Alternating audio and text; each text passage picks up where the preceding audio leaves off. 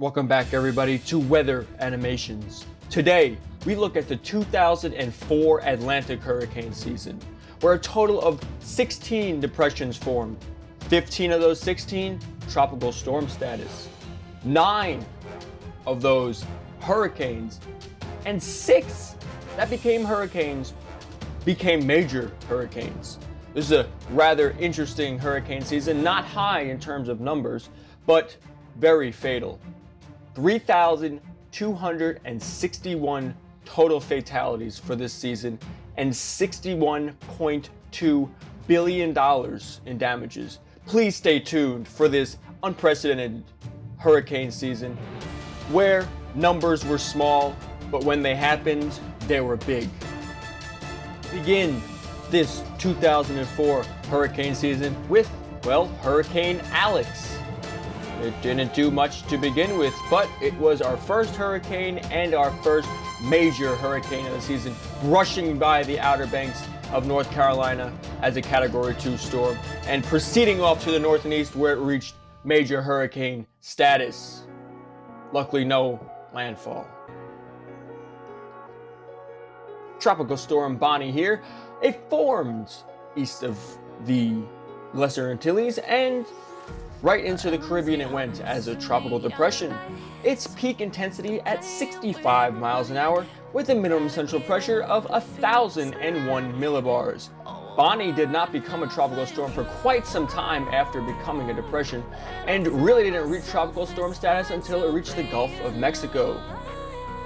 It did, however, return towards the north and east where it made landfall in Florida. Our first landfalling storm of the season.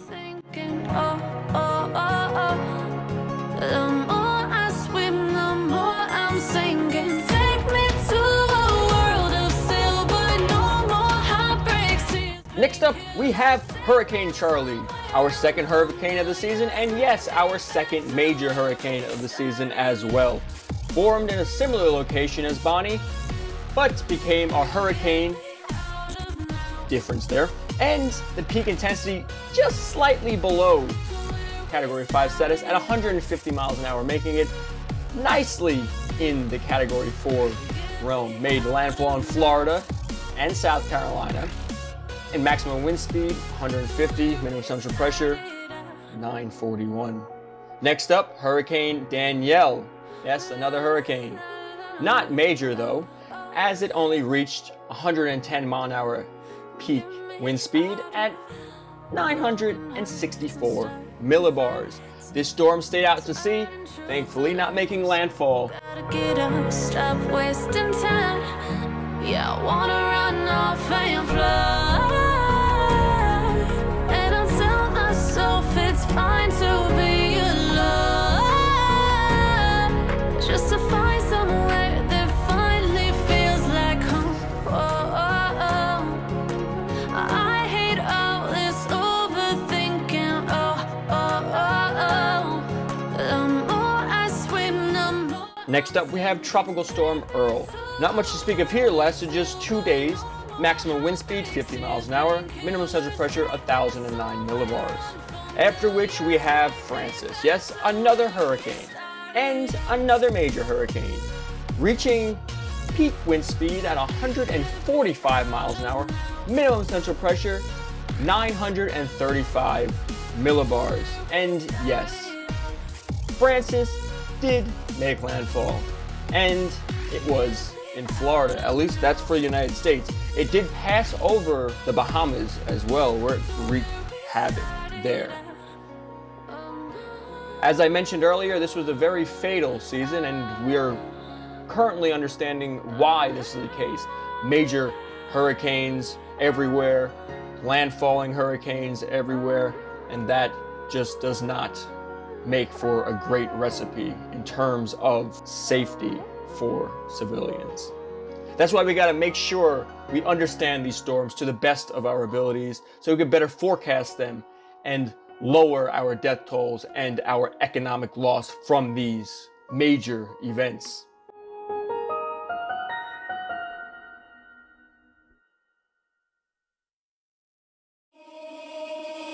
Baby, wait, I know that you're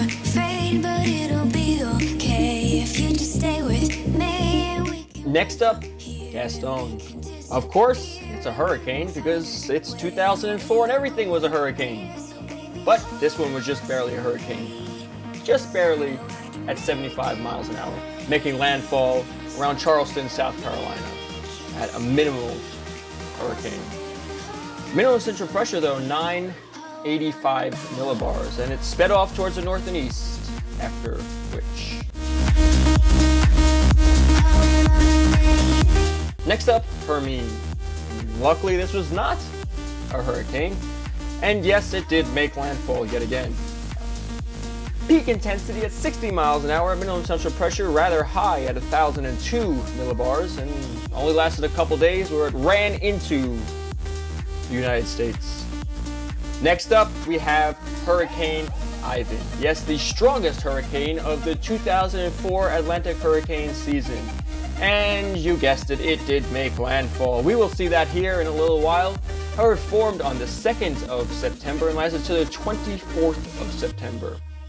Long storm, but we can see it formed just off the coast of Africa and trekked across the Caribbean. After the Caribbean, we'll see what it does in the Gulf of Mexico, but I preface that with it made landfall. Maximum wind speed just barely category 5, status at 165 miles an hour. Minimum central pressure rather low at 910 millibars. Find us where we are going, dear, so baby hold on to me. 'Cause I know I can make you. Now we are finally in the Gulf of Mexico, many, many days later. And we're looking for a landfall as a major hurricane.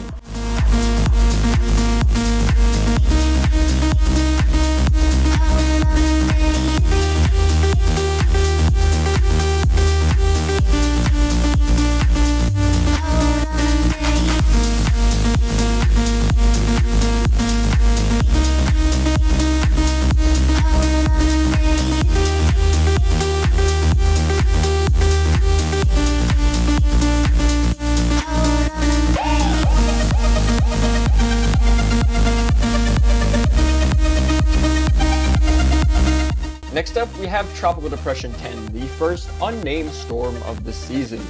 Maximum wind speed only 35 miles an hour and did not make any impacts to land. And yes, we have another hurricane here at major at that, and maximum wind speed just barely category 3 status and 120 miles an hour. Minimum central pressure 950 millibars, making landfall in Puerto Rico, Hispaniola, and taking a turn towards the north. And yes, it did turn back after making a loop, and you guessed it, right into Florida. We had multiple landfalls this season so far in Florida, and most of those were hurricanes, so a lot of damages occurred in 2004 in Florida, this being one of them. Luckily though, it was not a major hurricane at landfall in Florida.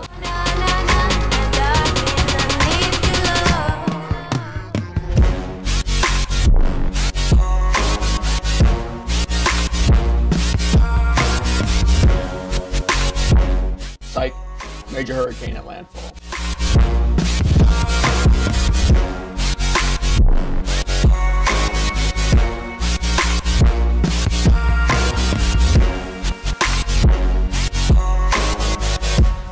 Next up, we have Hurricane KARL. Yes, another hurricane. And yes, it was a major hurricane.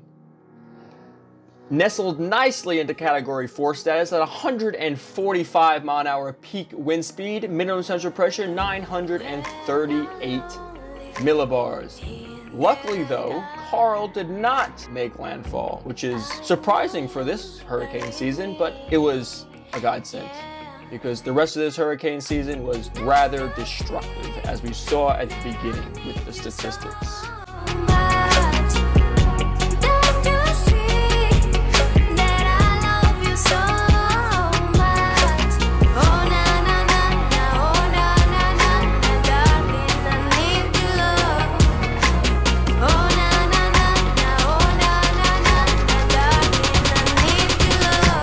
Next, we have Lisa, and yes, another hurricane. Luckily though, Lisa did not reach hurricane status anywhere near land and did not make landfall either. That's great news. Lisa was barely a hurricane with a wind speed at 75 miles an hour. Minimum central pressure, pretty common for low-end hurricane at 987 millibars.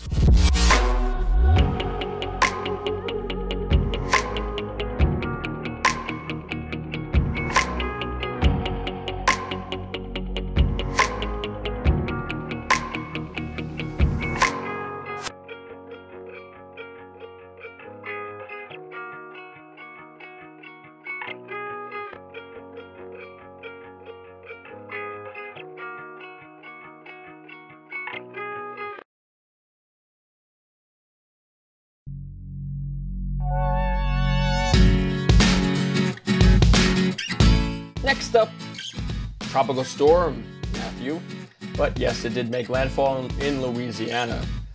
Maximum wind speed at 45 miles an hour. Not very strong, thankfully. Next up, we have Sub-Tropical Storm Nicole, not reaching really tropical storm status, but maximum wind speed at 50 miles an hour. After which we have Otto, which is our last named storm of the season.